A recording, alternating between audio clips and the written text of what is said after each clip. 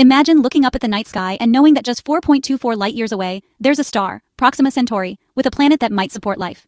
Proxima b, a rocky world in the habitable zone, could be a future home for humanity or even host alien life. Yet, despite being our closest stellar neighbor, reaching it remains an impossible dream with today's technology.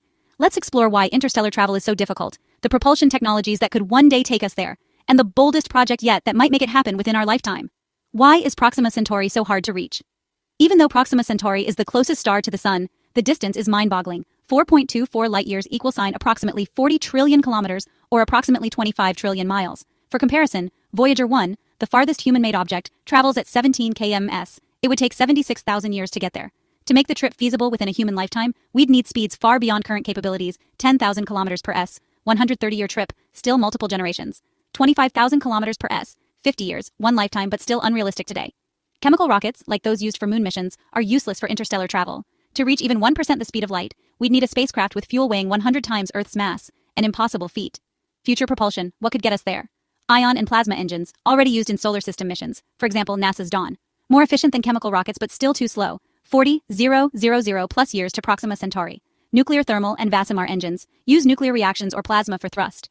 Could shorten a Mars trip to 39 days, but interstellar travel would still take 2,200 years. Nuclear pulse propulsion, Project Orion, uses controlled nuclear explosions to push a spacecraft. Could reach 5% light speed, cutting travel time to approximately 150 years. Requires 300,000 explosions and a 400,000-ton ship. Risky and expensive.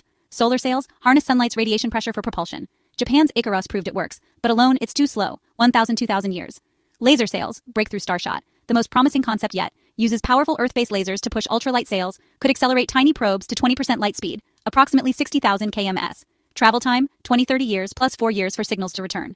Project Starshot, humanity's best shot at the stars. The plan, launch thousands of gram-sized Starship probes on laser sails. A 100-gigawatt laser array would blast them to relativistic speeds. They'd fly past Proxima Centauri, photographing Proxima b and analyzing its atmosphere. Challenges? Interstellar dust could destroy the probes. The laser system must fire continuously for decades. Requires massive funding, estimated billions of dollars. But if successful, we could see the first close-up images of an exoplanet within our lifetime. Why bother? The bigger picture. As Carl Sagan once said, reaching the stars will require humanity to mature into a wise, resourceful civilization. The journey to Proxima Centauri isn't just about curiosity, it's about survival. Science, studying another star system, could revolutionize astronomy. Colonization, Proxima b might be a future home for humanity. Legacy, if we ever want to be an interstellar species, we must start now. Will we ever make it? Right now the answer is no, but not forever. Projects like Starshot prove that interstellar travel isn't pure science fiction. With enough innovation, funding, and determination, humanity could send its first mission to another star within this century.